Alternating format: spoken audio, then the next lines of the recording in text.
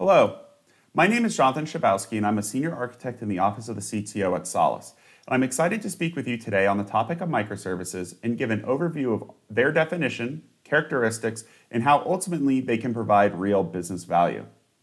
In addition, I'll speak to how and why they're evolving towards event-driven and talk specifically around smart endpoints and dumb pipes and how they fit within the event-driven paradigm. So let's start off with some definitions. I've chosen my two favorites, the first being from Chris Richardson and the second being from Martin Fowler. So if we take Chris Richardson's and we decompose his paragraph, first we'll realize that first and foremost, it's an architectural style that promotes loose coupling, and that it's this loose coupling that enables continuous delivery and technology evolution. Another way of stating this is that it also provides agility. Subtly, it also mentions that it's perfect for large and complex applications. So let's break that down. In my opinion, microservices aren't a panacea, but provide benefits to medium and large applications and enterprises. If you're writing a small, non-business critical application, then there's absolutely nothing wrong with writing it as a monolith. In fact, it could be quicker. But for the domains and problems that I've worked on, which tend to be of the large size, microservices have really proven their worth.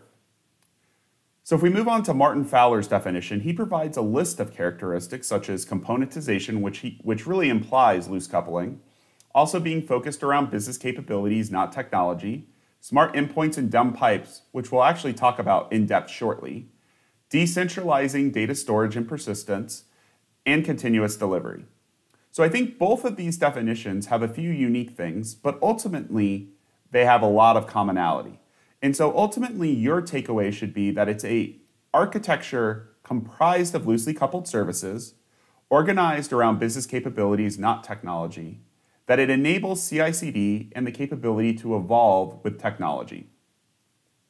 So now that we have that foundation set, let's take those characteristics and relate them to business value. Because while it may be interesting from a technology perspective, we ultimately have to align with business objectives to be successful. So here's that list of characteristics again, the first being loosely coupled. Well, we know what this means from a technical perspective. The business vision, however, is that change can occur, we can be in sync with business changes without major ripple effects, and that the new services can be plugged in with reduced system impact. Essentially, this was sort of possible with simple monolithic code bases, but you really run into a big problem where you have a large application that actually spans multiple development teams, and these development teams are all developing with different schedules and milestones. Essentially, if you're deeply coupled, like in the case of a monolith, then you and your team's milestones could absolutely be ruined because other teams either aren't aligned with your objectives and schedule, or they're just getting off of their own schedules. But if you're loosely coupled, then you're in fact reducing that external dependency. You're able to deploy independently and have better agility. So the next one, being organized around business capability, this is actually really important. Historically, we aligned organizations by technology stacks. You had the service developers, UI developers, database guys, middleware folks, etc. Each person, if you think about it, was really an expert in the technology, but pretty agnostic to what the overall business capability was that was being implemented.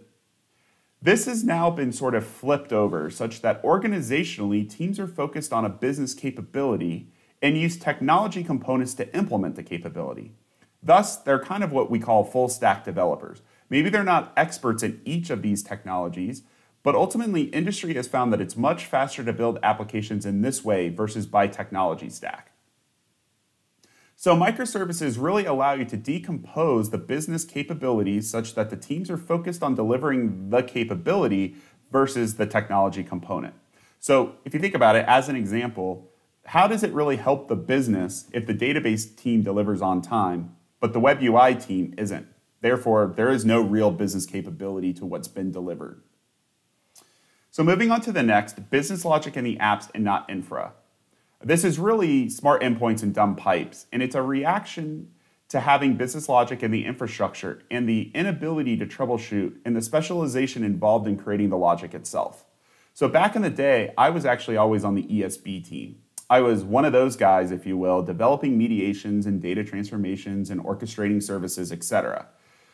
Really, the problem is that, number one, I had to be trained on each of the different ESB platforms and thus become very specialized just in those platforms themselves.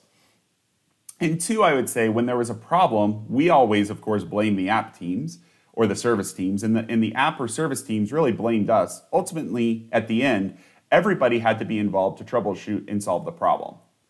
So what we really have learned is this isn't a good idea. Why not have the business logic contained in the application or in a service where it belongs and use generic development tools and languages that are widely known and have the infrastructure do things like support connectivity and data routing? Thus, the concept of smart endpoints and dumb pipes. Again, we'll talk more about this because this really actually seems to have a lot of people confused by really what the intent of this is and ultimately how you implement with smart endpoints and dumb pipes. So moving on, decentralized data management. So it's really nearly impossible to have a canonical data model across the enterprise that is both A, everything to everyone, and B, agile to change. In addition, while using centralized or unified database is nice, in that it's really the one-stop shop for data and state, it's kind of like a boat anchor if you think about it that each team drags along. Because each team has to synchronize their schemas, usage patterns across the different teams, thus coupling the teams together because of the technology versus the business capability.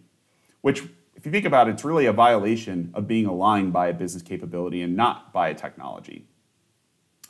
So really, nobody in a perfect world wants to decentralize their data because of side effects like dealing with eventual consistency. But it turns out that this is needed in order to be organized by a business capability, as we discussed, and for the agility to really have polyglot databases that are specialized to the use case in the business capability versus one database that really isn't all that specialized and ultimately every team has to do a lot of manipulation and massaging. So the next one, continuous delivery and deployment. This is so standard today, I'm not really going to spend a whole lot of time going through this, but again, it's about agility and efficiency and consistency. Business-wise, it's about time to market for both greenfield capabilities and updates to existing applications. And last, but certainly not least, to support technology evolution. I mean, nothing in our lives is static, especially when it comes to technology. When you build a monolithic application with a monolithic code base, it's really, really hard to take individual components of the monolith and tech refresh them. Instead, you really have to end up big bang, using a big bang sort of methodology and lift and shift, which is A, risky, B, expensive, and C, by the time you're done, you're probably already behind the 8 ball of evolution. The loosely coupled services within a microservices paradigm can be modified to take advantages of innovations independently of other services and where it makes sense. Not everything needs to be updated, and we of course know that.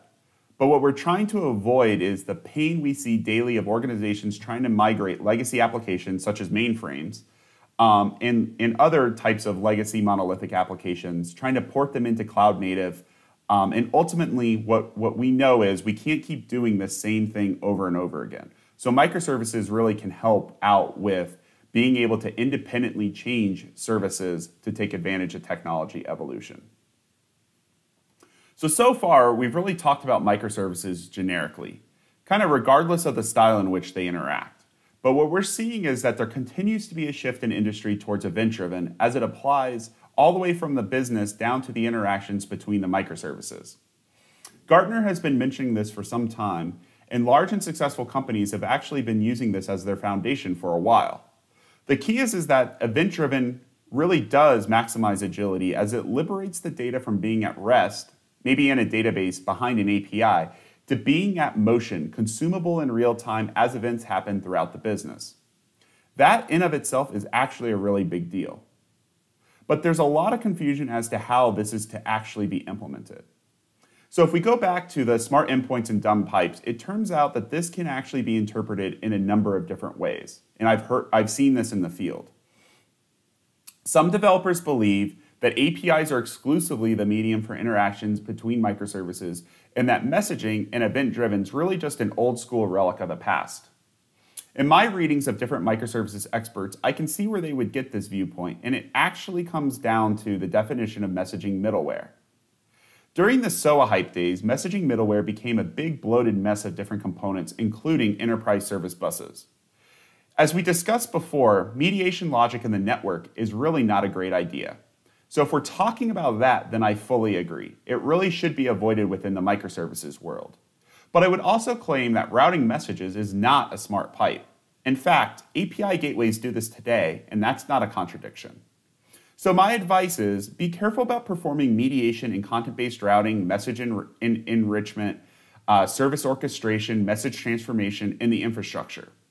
In fact, Mark Richards, who says, quote, "The microservices pattern does not support the concept of messaging middleware," goes on to say REST in simple messaging, which is what event-driven really relies upon, is fine. So to conclude, here are my takeaways for this segment. First, microservices architecture has value, but really analyze your application and its needs before you jump in. Again, it's not a panacea, but provides value for large to medium-sized applications. Two, event-driven maximizes agility. So in some coming videos, we'll show you why that is exactly, but for now, ponder the two interaction paradigms, both API-driven and event-driven, and consider the power of liberating your data and putting it into motion. Three, microservices means you're building a distributed application. That comes with some side effects that you didn't have to previously worry about with a monolithic application. So if you understand those laws, you'll be successful. And if you ignore them, you'll probably end up in big trouble. And finally, smart endpoints and dumb pipes. It doesn't mean you can't use an event broker. Routing is not smart. In fact, every IP router and switch does that today, which is the backbone of TCP/IP and ultimately HTTP and APIs. The key is that event-driven and the use of an event broker enables your application to react in real time and be much more resource efficient as compared to an API-exclusive approach. So this video is just segment 1. So look forward to the next episode where we'll talk and discuss about the RESTful request-response paradox, and we'll dive into the pitfalls of an API-exclusive microservices approach, and while ultimately RESTful APIs are simply not enough. So thanks again for watching this video. Feel free to interact with us on Twitter, through our website at solace.com. Thanks a lot.